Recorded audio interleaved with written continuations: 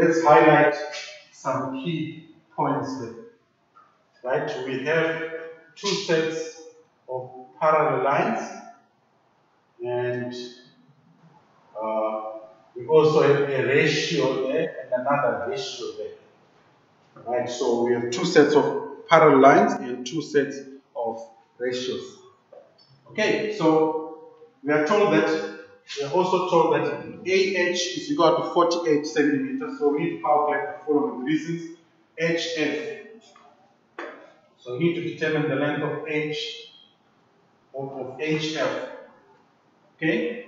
Now, if I want to determine the length of HF, right, I already know that AH is equal to 48 and HF is part of AH. It means I'm going to need a ratio, okay, for me to determine the length.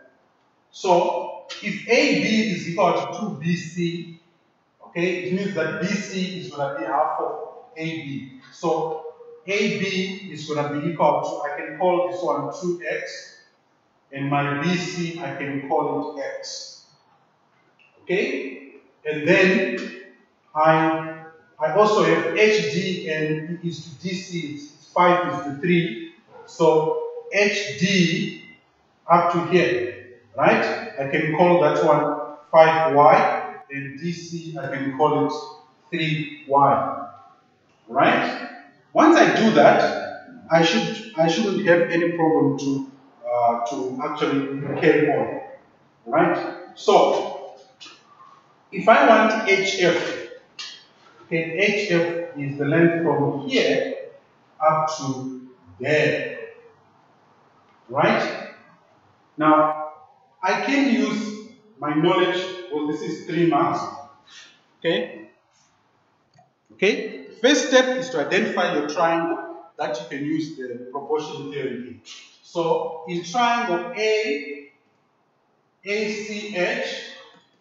okay, I can write, because I want HF, remember, I can say HF, here I want HF, so I can use one of the corollaries because I know the length of AH. So I can say HF over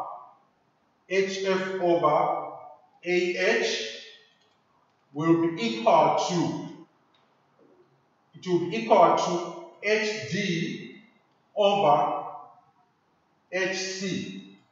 And my reason is line parallel to one side of triangle. So what this means is, I can now substitute and say HF is the one I want. What is AH? AH is given as 48. My HD over HC, right, it's equal to, my HD is going to be 5y, and my HC is going to be 8y. But these two will cancel out, so my HF will be equal to 5 times 48, we put that in brackets, divided by 8, and that will give you 5 times 6, and that will be 30 centimeters. Okay? So that's how you do that question. Okay? You have to start from the basics of the proportion theorem in order for you to get the full 3 marks. Okay, even if you know the answer by heart, make sure you show all your working out in order to get all the full marks. About how we can approach it. So, we know that AH, that's 48. We also know that AH is 30. Okay? That's 30. Okay? So if I want to find FG, it will be better to try and introduce another constant. Okay? So I can say, let FG be equal to K. If FG is equal to K, it means that HG will be 30 minus k. Alright? What that means is that AF is going to be equal to, remember, if HF is equal to 30, it means AF is going to be equal to 18. So that's 18. Okay, now the next thing is for me to identify a triangle that I can use. Okay, to identify a triangle that I can use. So, the triangle which I'm going to choose. Now, it's very important to be very, very careful when you are choosing that triangle. Like previously, I have chosen AHC based on the question, or ACH. Now, if I want to find the ratio of, sorry, the value of FG, okay, if I try to use triangle ACH, it won't work, right? If I try to use triangle, let's say triangle,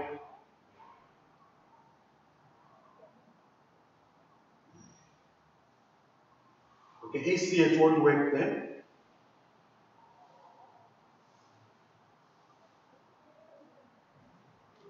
What that means is I might probably have to use similar triangles.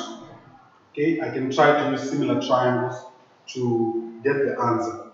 Because I cannot use triangle FDH, can't use that one, right? And I can't use triangle ACH. So, my suggestion would be, okay, let's see. If I use similar triangles, I also have some issues there. So we want this one here.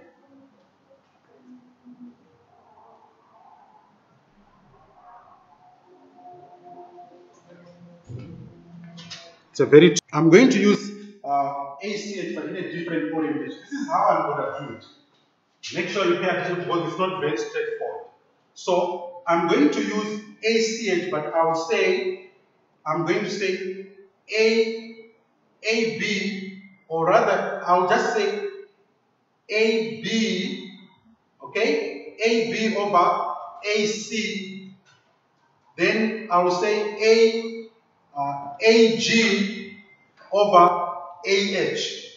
So I'm going to use these two sides. Let me indicate. In triangle ACH, I'm going to use this side and obviously that side. Remember, previously I used AH and HC. So now I've changed the orientation because of the position of FG. So when you're answering the questions, you also have to visualize it. If you don't see it, you are going to have problems. So let me move on to the next page. So I need FG. So I'm going to say this is 10.2.2. So 10.2.2, I'll use the same triangle H. It will be ACH. In that triangle, if I use the proportion theorem, I'm going to say AB, okay, AB over AC. So it will be AB over AC. That must be equal to, that will be equal to AG over AH. So that will be equal to AG over AH. And then my reason, line parallel to one side of triangle.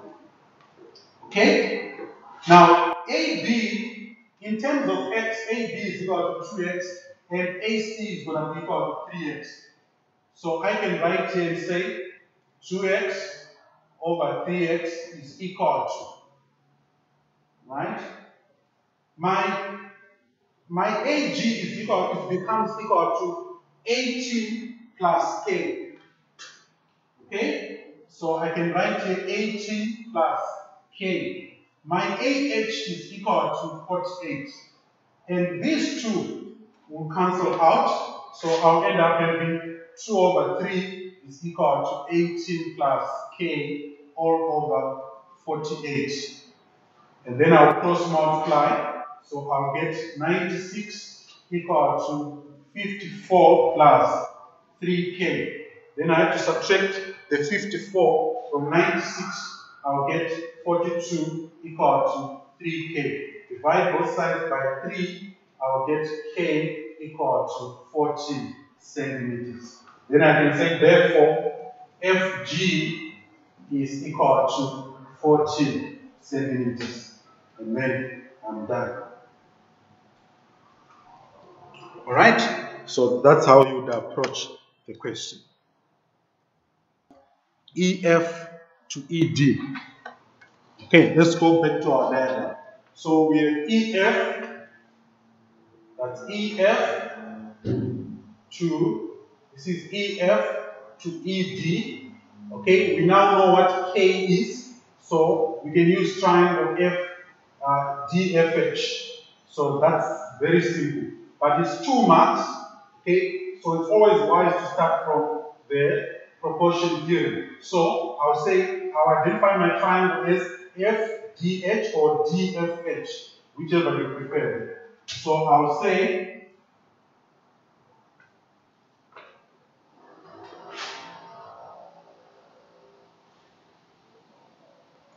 so 10.2.3 in triangle DFH.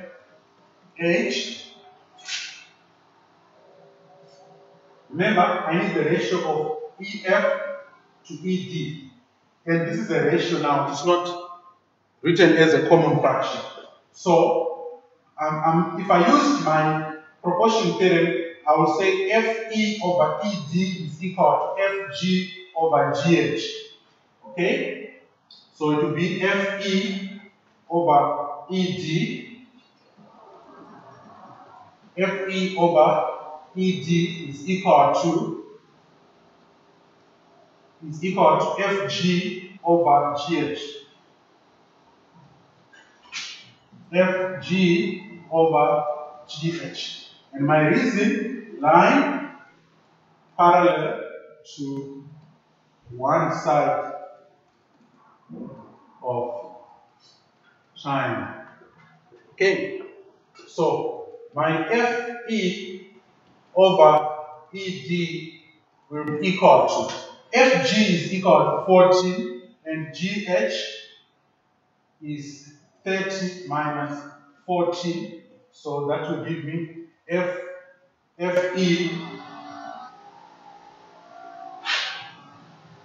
FE over ED is equal to 14 over 16.